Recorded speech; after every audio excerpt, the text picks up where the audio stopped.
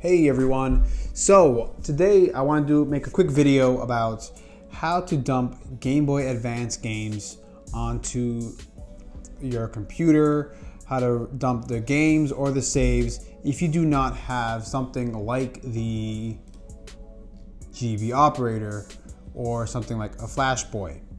Now, just to mention, you still need several other items, but let's go over it real quick.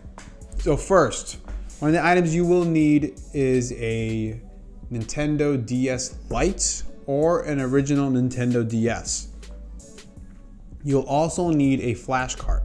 So we're talking about something like here, the Acekart 2 or the R4. There are many different variations of the R4. Could be the R4 Gold, could be the R4 3DS. Just something that will work on the DS Lite or the original DS.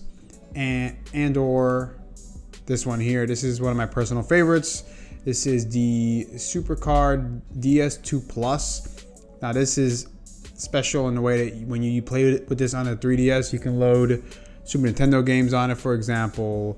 So it does have, it's very useful in the things that you can do.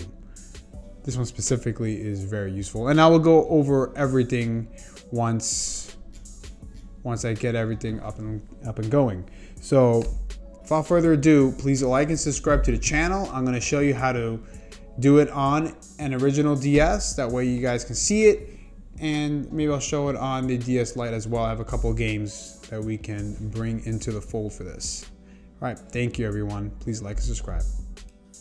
All right, so I do not expect this video to go on for too long. This is going to be a pretty quick video. So, like I mentioned before, here are the flashcards you can use. You can use this one, which is the DS2 Plus. You can use the R4. There are many different versions of this. The Gold is the R4i. They all work. This is the Acekart 2. Now, this is a very simple tutorial. There will be another file that you will need to download and place into this right here, into one of the flashcards, and that's it.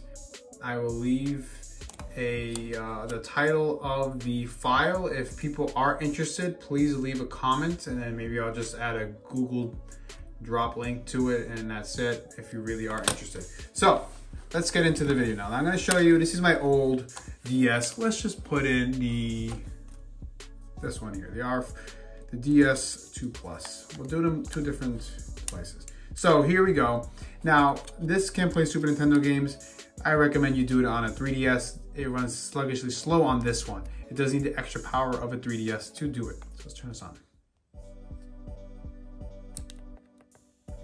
And you know what? Just to be on the safe side, let's plug in a game. Let's use Super Mario World.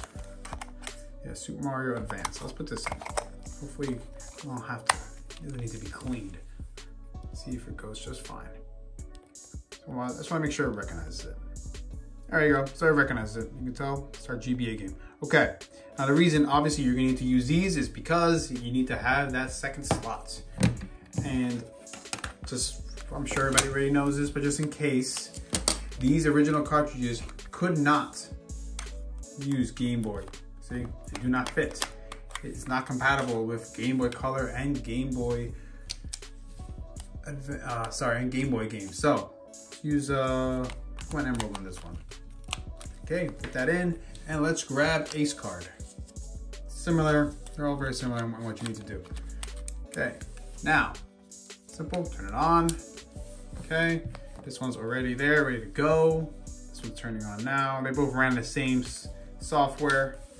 Just one is a lot smaller than the other. As you can tell, it's a lot smaller.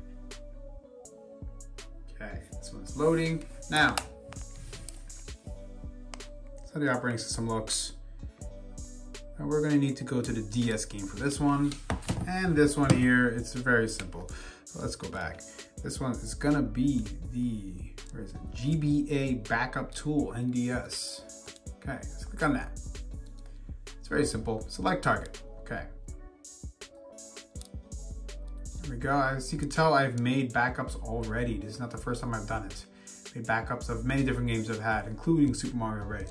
So let's just do a new save. So hit B, It's gonna say, oh, there's already one there. Like, okay, run.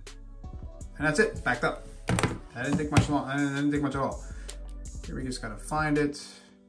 One more time, there it is, back up. Let it load, and there we go. Now with this, there it is. We wanna do save file. Okay, B. Backing up, it's a little slower on this one because this is the original one. Now let's see if we can do anything else. Okay, let's try this one. Yeah, this is pretty much it. There's not much else to it. You can save restore here. Press R. You can restore the save. Now this is where it gets very good. I mentioned before, this is another way of dumping the ROMs. So let's just do, let's do a new file. Let's dump this one. Pokemon Emerald, I think it says it's already there, but let's do it again. Now is dumping it to the, I think this is the Acekart. The same thing can be done here as well. So the same thing can be done here. But we're just gonna do it here. And that's pretty much it. So now this game, which is Pokemon Emerald, is being saved onto the memory card. I think it's an SD card right there on the Acekart 2. Now, if you have the epilogue, you can do the exact same thing as well as with the Game Boy Color games, Game Boy games, and you can extract the Game Boy camera pictures. So just keep that in mind as well. That is something to consider, but that is also pushed out to May. These might be items that you already have lying around. And you just might have to dig it out of somewhere, out of your parents' place or shed or attic. It might be somewhere. But look, that's it. It's done backing up, and you have it now if you want to put it to a EverDrive, for example. This is one of the ways you can move it over. Okay, that's it. This is a quick video. That's all I wanted to show. Thank you everyone for watching. Please like and subscribe.